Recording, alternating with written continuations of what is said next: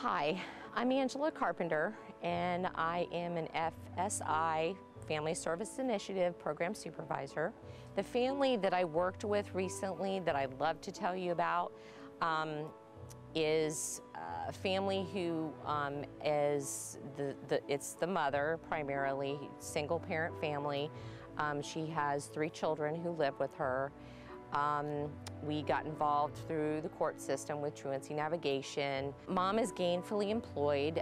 She was employed and working full-time before I met her, actually, and still working at the same location, loves her job, just needed that, that financial help, to kind of get her going, because there was a time in her life in her past when she had to split her family apart and she didn't have all of her children with her.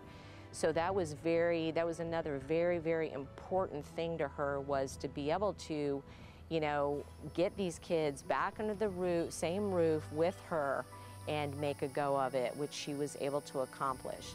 And I think it was very important that not only that we could provide resources and link her to other things, but just be there to support her and remind her, you have strengths, you have motivation, the skills that you have, reinforce those and encourage her and continue to push her. You're doing good, you're doing well, you can do this.